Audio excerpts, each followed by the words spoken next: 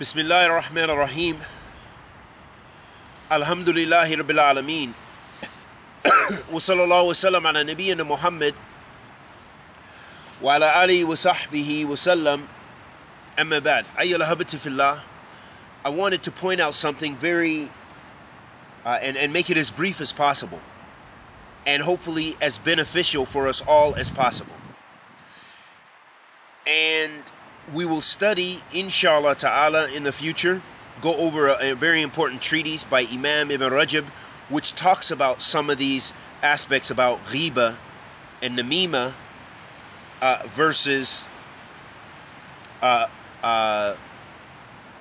the refutations, or knowledge-based refutations against Ahl Bid'ah.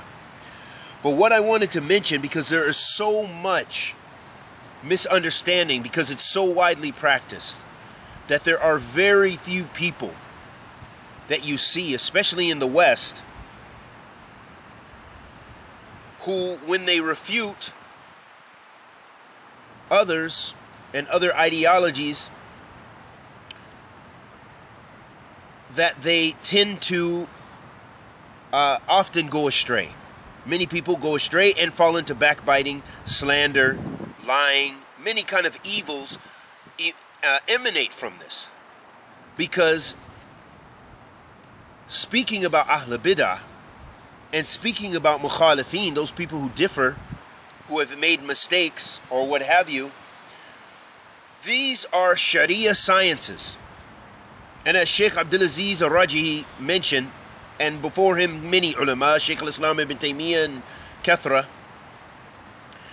that making the issue of takfir, of tabdi' and tafsiq are Sharia principles, meaning that they're governed by the Sharia. They're not governed by our desires, they're not governed by our intellect, and so on and so forth. But rather, they are Islamic, they're aspects of the deen. And they are really reserved for the people of knowledge, the ulama, and those students of knowledge, or those students of knowledge that have some ability in those, and have a sufficient knowledge of those, of the criterion, and sufficient knowledge about what they're refuting, what they're calling to and what they're refuting, and who they're refuting, and so forth. So I wanted to talk very briefly about the differences between refutation and rhetoric.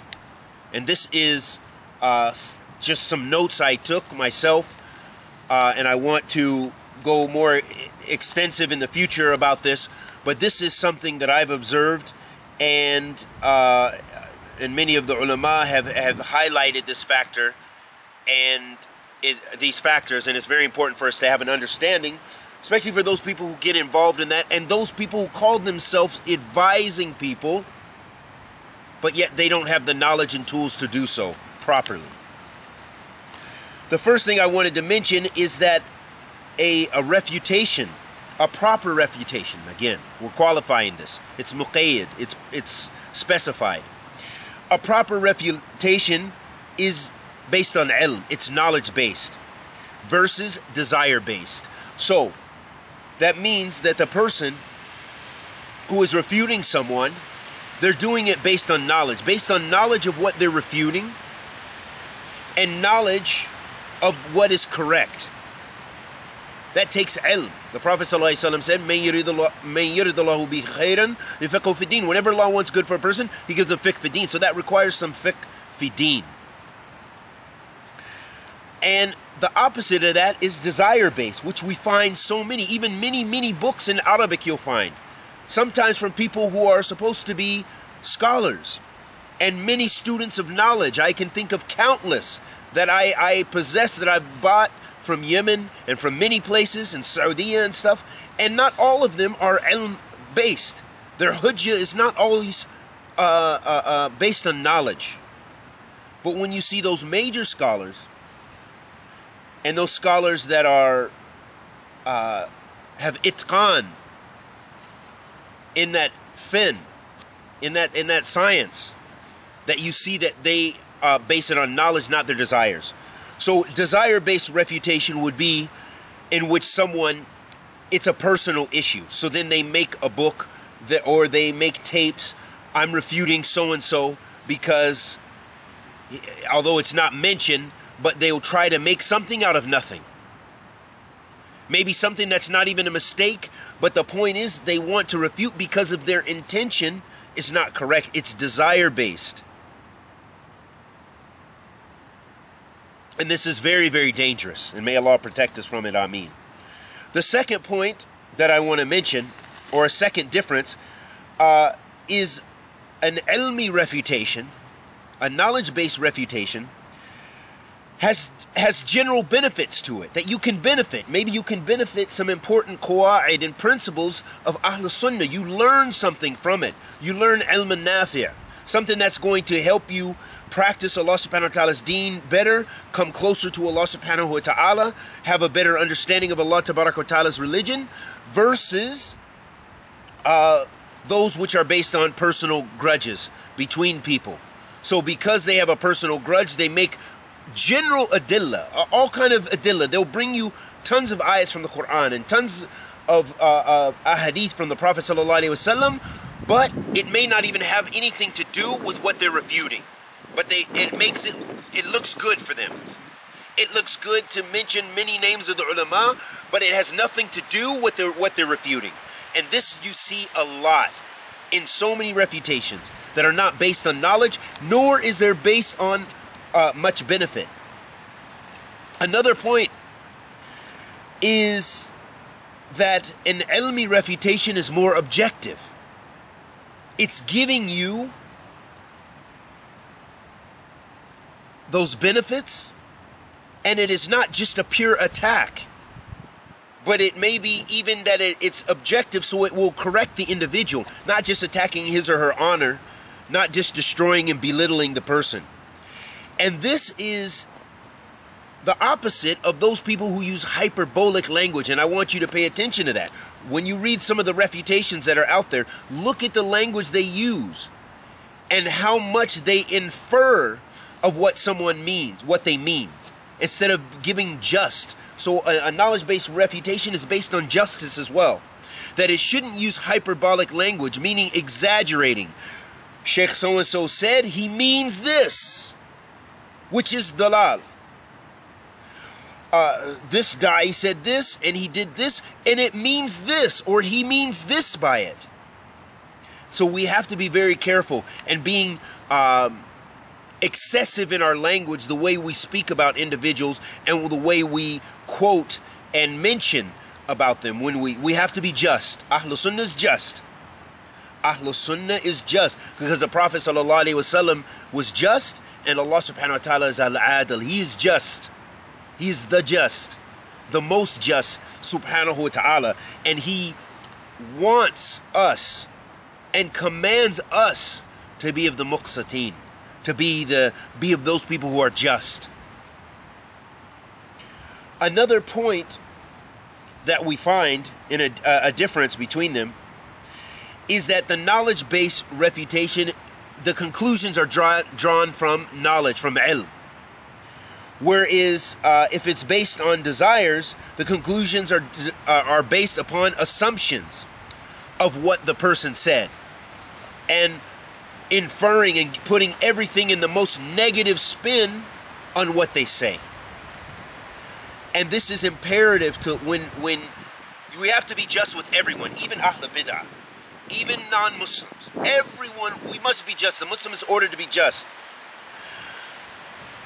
And we have to be careful about the assumptions we make about what someone says. Instead, we should try to bring the nas, and it should be in the context of the way they use it and what their other statements support. So if someone makes a mistake in a statement and it sounds like something from Ikhwan Muslimin, but in general, everything they pump out and everything you see from them shows the opposite, and shows that they adhere to Kitab wa Sunnah and the understanding of the Salaf, but yet maybe they made a mistake in the ibadah. Maybe they need to be advised on that. Maybe they misunderstood something. Whatever the case may be, we shouldn't assume the worst, but we should put the best spin and try to find out from that individual. especially if they're from someone from Ahl Sunnah. If they're from Ahl Bidah, no, we leave it in it's clear. This person, we already know because all of his other texts and show us that he's an extreme Sufi grave worshipper or whatever the case may be. There's no need to put husn al-dhan for him and husn al-dhan for his speech, and that is what the Salaf were upon. They were not upon putting husn al-dhan for Ahl Bidah. But Ahl Bidah, they said if the person was known to be from the Khawaarij, they're not going to say, well, what he meant here probably, and put the best spin on it. They're going to take it at the face value of its dalal. And the last point I want to mention, Ahabatu Fillah, is that a refutation, a knowledge-based refutation, should be based upon evidence from the Quran and the Sunnah and the Salaf, ijma', those things which are considered adillah in the Sharia, the 4 maratib al-ilm, Quran, wa Sunnah, al-ijma', wa qiyas. Those are the maratib of dalil, of evidence. So these are the things that we need to pay attention to when someone is refuting. It should be based upon those things, not based upon their desires and so forth. And this is in opposition to Taqleed, blind following. And Taqleed, Ahabatu Fillah, is blind following someone's statement which is not a hujjah. Following someone who is not a hujjah blindly, and that's the meaning. Meaning that someone, any of us, our statements were not a hujjah. Even our ulama, their statements are not a hujjah. We can't. Shaykh al-Islam Ibn Taymiyyah is not hujjah. He's not a hujjah. He's not in it. His statements, they can be refuted. They can be, some are correct, some are not. He makes mistakes, as the Prophet ﷺ said, "Kullu ibn Adam khata wa khayra al-khata'in tawwabun." All the children of Adam make mistakes, and the best of those who make sin are those who repent. So we don't say just Shaykh al-Islam, say unless it conforms with the adillah. It has to go back. It has to have some reference or to go, referring back to the Quran, the Sunnah, ijma', meaning consensus, or qiyas, analogy. So it has to be in conformity with that. It can't depart from those things. And this is why, so the point being, Taqleed leads a lot of us astray. And in our refutations, we'll see someone said, well, Sheikh so-and-so refuted this Sheikh, so then they make a hukum on that, and they make ilzam, they make others follow that hukum. But that is not in and of itself dalil. You can say the Sheikh said, but it requires, for those people who have knowledge, it requires upon them, it's based on them, the talib al-ilm has to look into those issues before they carry that hukum and just say, well, Sheikh so-and-so said that this Sheikh is dalal now. He's misguided. He's went astray. You have to look at the evidence. You can't say, well, Sheikh so-and-so, whether it's Sheikh al-Islam Ibn Taymiyyah, or especially of our ulama from this time. You can't say, well, Sheikh Rabi said, Sheikh Ubaid said, Sheikh Bazmuz said, Sheikh Muhammad bin Hadi said, Sheikh Ibrahim Raheli said, Sheikh Ali Nasser Fiqhi said, Sheikh Allama bin Fawzan said. No, that in and of itself, it's permissible for us to make taqleed if we don't have the knowledge to do so. But to make ilzam of the other people, to make others follow your taqleed, if they have the ability to look into that issue, then that's not permissible. Why? Because they may find that this is something in the ulama differ over. And the proof is with this one, not the one who made the refutation. So that's why we have to be very cautious, Ahabatu Fillah. And we love all of our ulama, and may Allah preserve them, ameen. And rectify our condition and their condition, and bless us to be one hand, ameen. We also have to beware of slogans. Slogans are also more in line with rhetoric than dalil, than a knowledge-based refutation. Slogans and phrases. For example, you'll see people, they won't know anything, but all they will say, all they can use, because they are restricted by taqleed, and they have to make taqleed of what's been translated to them on these websites, They have to make taqleed because they don't know Arabic and they don't know the ulama and they haven't studied anything. So then what they do is they say, you are not following the ulama. That's a slogan. That's a common slogan. We're sticking with the ulama. But here we have a group of the ulama from Ahl Sunnah, a group from the ulama from Ahl Sunnah, and they're differing over issue. Maybe there's a mistake. There has to be a mistake in there unless it's an area of ijtihad where there's some room. So it's based on dalil. It's how you determine. Not, you're not with the ulama because you didn't take those 4 ulama, you didn't take from those 4 ulama who we accept. And you took from those other ones who we don't accept. That's not based on ilm or fiqh. Nor is that correct. That you take these scholars, and I'm talking about, these are ulama from Ahl Sunnah we're talking about. We're talking about differences between Ahl Sunnah here. So we have to be cautious of just using these phrases. You're slandering the ulama. You're not going with the ulama. Or you're ignorant, but yet they have no knowledge and they claim this. Sheikh so-and-so said, only that as a proof, instead of being able to look. And this especially is advice for those students of knowledge, because these issues, hopefully the lay people, of course they do get into it and they shouldn't, but the students of knowledge especially, they have to be careful because they're supposed to be students of knowledge. If they're students of knowledge, they should have some ability, depending on their level. Of course, they mutafawit. They have different levels. But they should have some ability to look at what's being stated. Either to waqf and stay out of it, because not everything you need to get into and every fitna and every trial that you need to involve yourself in, or they should, if they have the ability, knowledge base, they should look into it instead of, before they can just take a position. And we've already mentioned and done videos about this from beautiful speech of Shaykh al-Islam ibn Taymiyyah, and bi'idhnillah ta'ala, we hope to bring about some beneficial knowledge in the future. And we ask Allah the Almighty to accept our good and forgive our evil. Anything I said that was correct was from Allah Azza wa Jal. Anything I said that was incorrect was from myself and the shaitan. Wa sallallahu wa sallam ala nabiyyina Muhammad wa ala alihi wa sahbihi wa sallam.